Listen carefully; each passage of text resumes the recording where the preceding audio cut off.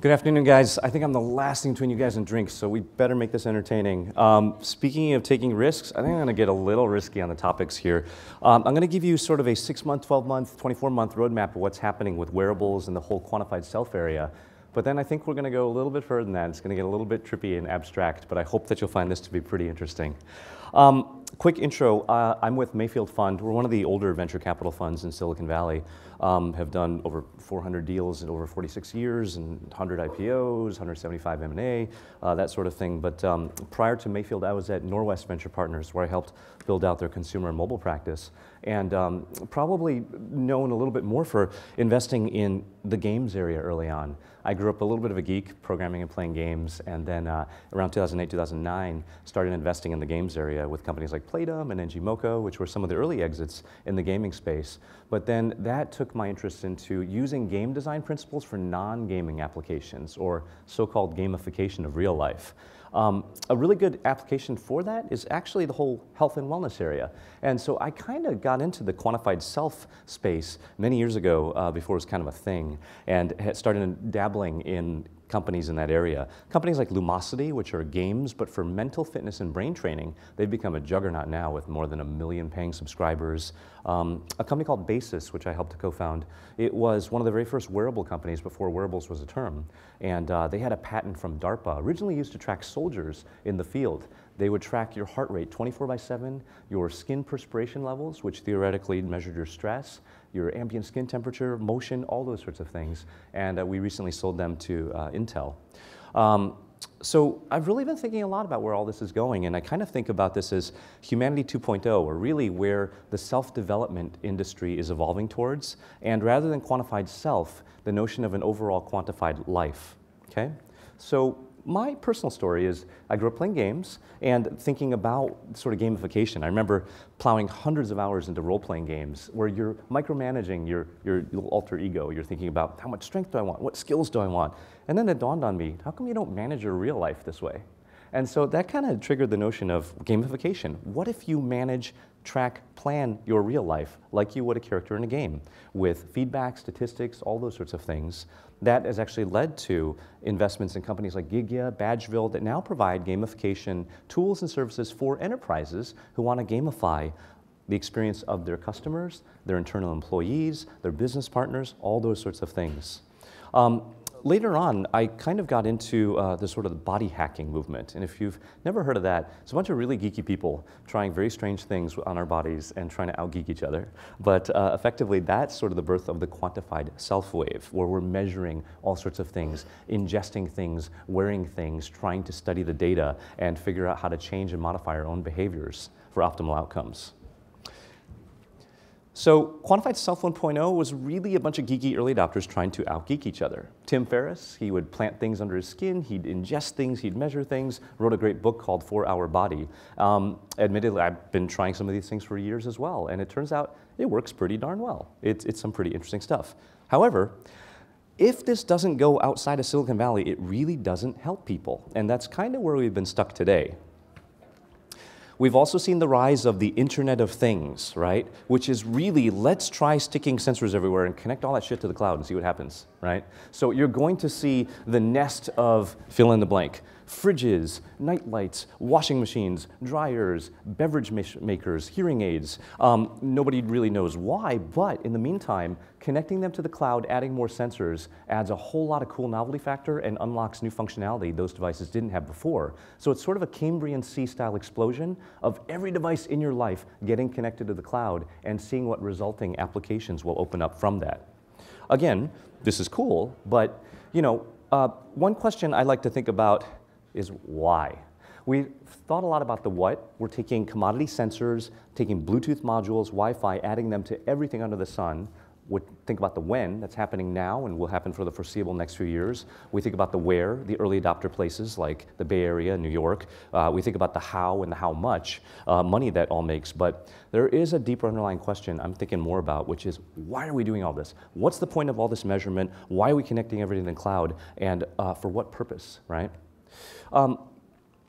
Towards that, I've been thinking about kind of where we're headed with this. In the back, there's a block diagram here. I'm a PhD dropout myself in control systems theory, and the big thing they teach you in control theory is that You cannot control that which you do not observe, meaning if you don't measure it, you cannot track it, you cannot change the outcome or the behavior of it. So right now, where we've been in wearables, quantified self, it's all in this 1.0 phase of read or measure it. That's enabled by sticking all of these sensors, the off-the-shelf cheap components, pedometers, accelerometers, temperature gauges, et cetera, so that you can measure things like steps. With optoelectric, we can get things like heart rate. With electrical terminals, you can get GSR, galvanic skin response, for perspiration, ambient temperature. Dry EEG sensors can get you brain waves. Up next, we're going to be able to sense blood pressure pretty well, as well as take biomarkers from dry blood samples, right? So with that, we're able to read things like now activity, exercise. With GSR and other areas, we're getting pretty good reads on things like stress levels, sleep quality, and even now emotion and focus through brain waves and other sensors. So that's wave 1.0. What's coming up next though, now that we have this flood of data coming in, we need to interpret and comprehend, analyze, what is all this data? You've got 24-hour continuous streams, multi-sensor, multivariate feeds coming in. Right now, companies feed that back as a dashboard to users. But the truth is, users don't care about data. It doesn't mean anything until you can produce some green lights, yellow lights, red lights from it. That's the state of the industry today. We're scrambling to figure out, what does that Fitbit dashboard really provide? What is all that stuff coming back going to provide in terms of actionable insights? If we can figure all that out, where we're coming up to in the next few years is the notion of the feedback loop and writing, not just reading, but the ability to control, alter, augment, charge, use actuators to provide biofeedback, etc. This part gets really interesting. So instead of just something that you'd wear on your head to read brainwaves for focus, like Interaxon or devices from Sense Labs, imagine being able to charge. So this is where early stage startups like Halo Neuro or Think are doing two-way, reading but also writing. You know, at a simple level, you could think of it as the ab blaster for your brain. Who wants to try that, right? It turns out a lot of people. So there is a whole brain hacking culture already coming up. And what's interesting to me, these are not the realm of FDA. We run screaming from companies that need FDA because we think it's a horribly broken process. More interesting is the consumer-facing blossoming of all these devices, and you avoid the FDA slippery slope by having these be consumer, out-of-pocket paid-for devices that are more around augmenting or becoming superhuman or becoming you know, wellness solutions, as opposed to reparative, therapeutic, diagnostic, or those sorts of things that would have a doctor or a payer involved. What I also like about this is, in the realm of the hacker ecosystem, you provide APIs and let thousands of people come up with the use cases that you never would have predicted before. And that's kind of what we're seeing with the maker movement and the biohackers today. So what are we going to read, comprehend, and then write? Well, the era of the 80s and 90s were about bringing physical fitness to the masses. Now, everybody knows physical fitness is really important. Starting in the 2000s, we now have the notion of mental fitness. Companies like Lumosity and others are proving that keeping your brain fit, limber, keeping neuroplasticity is very important for the notion of mental fitness. I think starting now, we're starting to see grassroots movement of the next category, which I kind of think of as emotional fitness, if you will. And you've probably seen it in the rise of things like mindfulness, meditation, positive psychology, work-life balance, all these kinds of things which, you know, admittedly decades ago were kind of in the land of, you know, granola hippies or maybe pseudo-religious spiritual overtones, but now are becoming very mainstream. When companies like Google are starting to institute chief mindfulness officers or having mindfulness practices at the beginning of meetings, or when public schools are starting off recess periods with mindfulness practices for the kids, you know that something is afoot. And what is really interesting to me is that this represents a giant market. Do you remember when, well, remember when there were big bookstores like Borders and you'd walk through and how many shelves could you count were under the self-help section? Endless ones, right? Fix your finances, fix your work-life balance, fix your stress level, fix all these things. Humans by nature, we're tuned to want to improve, fix ourselves, evolve. And that whole market is really up for grabs here, and that's kind of what I think we're going to be sort of reading, understanding, and then writing, changing behaviors around these dimensions. That's where all these startups are popping up in this area. The first wave you've seen is in the wearables on the body. So that's been tracking steps, activities, calories out. The next holy grail that everyone's going for in the next couple of years is tracking calories in. That part is much harder. Calories out, we're pretty good at with heart rate, activity, etc. Calories in, nobody's quite figured it out yet, but that's exactly where we're going towards next. On the mind side, you're starting to see startups, like I said, getting successful crowdfunding campaigns, pre-orders like Interaxon and others for being able to read signals from the brain which tell you your relative focus levels, ability to focus, concentrate, mindfulness, relaxation, all those sorts of things, and take you through these personalized courses on training and optimizing those areas. In the next area, I think on the emotional wellness side, I just led a Series A in a company called Thrive On, which is basically like therapy and emotional health coaching via mobile apps from actual certified human coaches. So we're going to be able to deliver these things at a distance remotely and in a very private, personalized, and secure way to consumers. Right? So these are some pretty interesting areas. So some of the key trends I want to walk you through quickly. Why this is all accelerating now, the technology, the sensors, the mobile apps, they add the immediate gratification, the feedback loop, the data to these sort of ancient practices or wisdoms. In the past, you could be doing meditation practice for decades and not really know if you're doing it right or anything else. But when you actually have a sensor and a pulse monitor on you, you can literally see the effects of your alpha waves coming in tune as you practice the box breath or things like that. And it provides a lot of validity to what, like I said, was normally in the realm of the spiritual or kind of the religious. There's also a broader acceptance of this type of practice and mindfulness meditation. These are huge waves and, well, this is a bit of an out there statement, but I kind of think these practices are replacing what the church used to provide. People are seeking spiritual balance all the time, but with church attendance rates down, they're almost open towards more technologically oriented solutions now. Quantified self beyond the steps and activities. Like I said, we're going to next be tracking calories in. We're already starting to track sleep pretty accurately now with optoelectric sensors coming on things like the Samsung Gear, the Apple iWatch, Basis, all these other devices track very accurately the sleep state. And with galvanic skin response sensors that are coming out, stress levels are going to be pretty accurately measured. And this all gets towards basically mood tracking, mood optimization, and even mood training. So as you see quantified self applied everywhere, it won't just be in your health. It'll be applied, these principles will be applied for things like work, quantified work. How productive are you? Are you focused? Are you distracted? When should you take a break? When should you get up? When should you talk to somebody else? The notion of quantified play, even quantified creativity. And that's what I mean by this quantified life. All aspects can benefit from the same principles of this read, analyze, write. The body hacking trend will continue. Next up, we've already started tracking the body on activity. We've already started tracking the heart, the brain, and then we're going to be seeing the hacking of memories, emotion, and even our biology itself. There's some fascinating early stage companies in this area, and I'll give you a quick example. In the notion of memory hacking, neuroscience shows that human memories do not behave like bits of data on a hard drive. Every time you encode or retrieve that memory, you change it. So it's kind of like a game of telephone in your own mind. And they're heavily influenced by the emotions with which you experience that memory.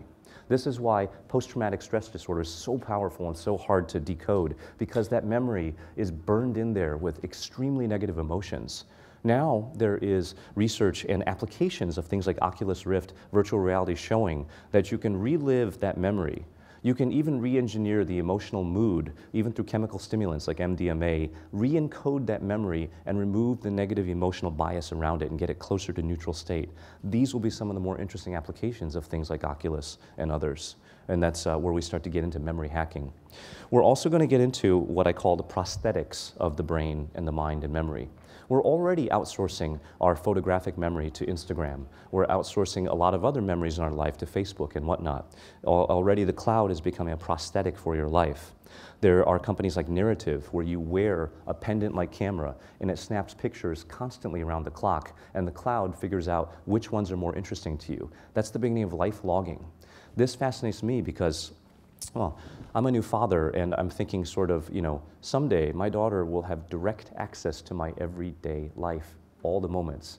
So it's not just, let me tell you what it was like. I had to walk 10 miles up and down. She'll see that minute by minute, right? It'll all be stored there. Because the cost of storage is so low, logging your life in actuality will be feasible. I think that we're going to see the rise of some pretty interesting things here. Some new business models are going to pop up around these wearables. A lot of people ask me, how do you make money on this stuff? You sell these little gadgets, and the problem is a lot of people stop wearing the gadget after 3 weeks, and they just collect dust in your closet. What we're seeing now is this notion of hybrid services. So one of the best business models for wearables is to not just sell the gadget, but to have it come with a personalized subscription service that gives you personalized insights and data telling you what you should do, what you could do better, having you set your own goals of the you that you want to be, and providing coaching on how to get there. The most innovative part is, while we've used artificial intelligence, machine learning, and technology to provide that coaching, imagine more of a TaskRabbit style network or a Zirtual style network where human beings, certified coaches, they could be doctors, nutritionists, etc., look at your data, provide real-time feedback, and give you those daily motivations and habits to work on. So that's where we see the future of these business models, is device as a service. The service is powered by both technology and human-powered networks, sharing economy style. These wearable devices, like I said, they're going from read to read and write, where they can give you biofeedback. And then the power of the cloud, building these prosthetics for your brain, for your mind, for your soul. How many of you have seen the movie Her? Pretty amazing movie. I thought it was fascinating. What was interesting about it, beyond Scarlett Johansson's voice, was the notion of machine empathy. I think there's going to be a multi-billion-dollar company, the equivalent of Nuance, created around machine empathy. And what I mean by that, isn't it odd that Google Alerts or all apps talk to you in the same tone of voice? Pretty cold, pretty static. You know, Google Alerts might say, you're running 30 minutes behind. And if you see that, you're going to say, no shit, Sherlock, and you're stressed out. Do you remember Microsoft Clippy, that little paperclip thing in the corner? Remember how outraged you get with that thing? And it turns out the reason why is that's an example of cognitive and emotional dissonance. Nothing pisses off human beings more than if you're getting upset and the other party is not mirroring or understanding that, and they're incessantly cheerful. It's the same with customer service reps, what they have to deal with. Machine empathy will understand our moods, our emotions through this tracking data and be able to tailor interfaces, alerts, messages, etc., based on those states. And already we're seeing startups working in that area. So really, the power of the crowd then, when all our stories, all our experiences are connected together, which you kind of are living on Instagram, Facebook, Twitter already, I think we're kind of evolving our humanity towards really a bit of this networked human consciousness. Sounds a bit out there, but perhaps our fate is really to transcend our physical biology and kind of become more of this networked consciousness, right? Enabled by the cloud, measured by sensors, all these sorts of things. So back to the question of why. This is the last slide and the last point here, a little bit out there. Have any of you ever heard of that old metaphor of if 1 million monkeys sat at 1 million typewriters and typed for 1 million years, they would come up with all the works of Shakespeare, right? That's just probability. It turns out they would not just come up with the works of Shakespeare, they'd come up with every possible story, period. Very similar to Borges' story, The Library of Babel, where you could basically construct every possible sentence out of every letter, starting from AAAA, AAAB, AAAC, going on down the road, right? So my view is that all of our lives is basically the equivalent of a monkey at a typewriter. We are trying to figure out our story, we're trying our best to figure it out and capture it and share it. What all these technologies enable us to do is make sure that those stories are no longer wasted or go unused or unshared. Before, I think the sum of your life would be a 2-sentence obituary. You were born this year, you died this year, had a couple kids, you did this, period. But there's so much more nuance in that experience. And the whole purpose of everything that we try to do is basically to express and capture, this is what it feels like to be me. This is my life experience. And to be able to figure that out, capture it, share it with others, and connect it is, I think, really the end goal, and that really fascinates me. I think the point of all this technology is not to be more robotic or cybernetic, it's actually make us more human. And the end goal is perfect empathy. I don't want to know what it's like to be you. I want to know what it is to be you. Through all those experiences with memories, chances are to relate in some way. And that's what I think these technologies are for. When we're talking about the human story, that's actually invaluable from a monetization standpoint. How much would you pay to capture that in perpetuity for all of your descendants to be able to study down the road? So. With that, I'm going to open it up for questions. I know it's a little bit out there, but hopefully that will give you a bit of a framework of where a lot of these things are heading towards.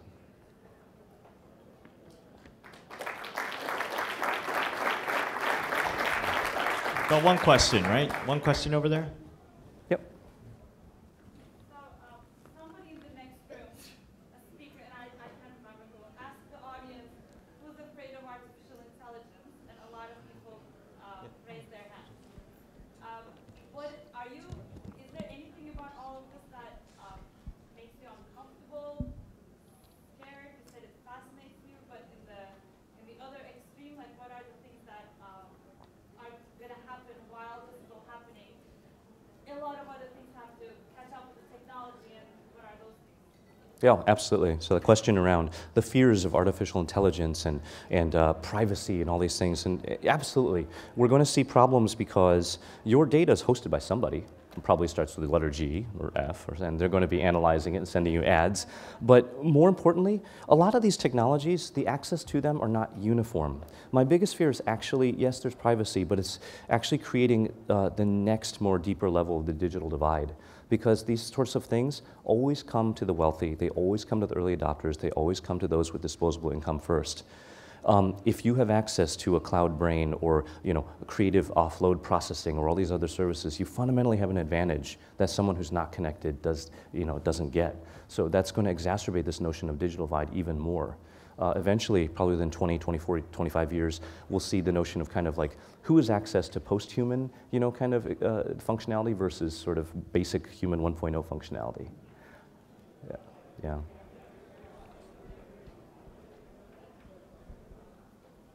Yep. So a lot of the examples that we have about cognitive computing come from consumer applications. Yep. But then we have companies like IBM and Watson doing things that are more in the wheelhouse of business. Yep. Where do you see do you think that the pole position is on consumer going into business or business going into consumer? The big bucks are going to come from enterprise because they can write the giant check sizes for the RFPs on projects, vertical business intelligence applications, et cetera, leveraging Watson. Those will be great B2B businesses.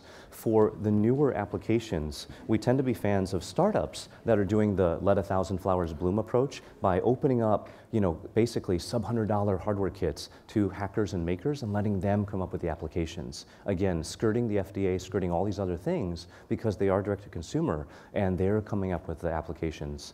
Great example, I'm an investor in a company called 3D Robotics, one of the leading multi-copter drone companies.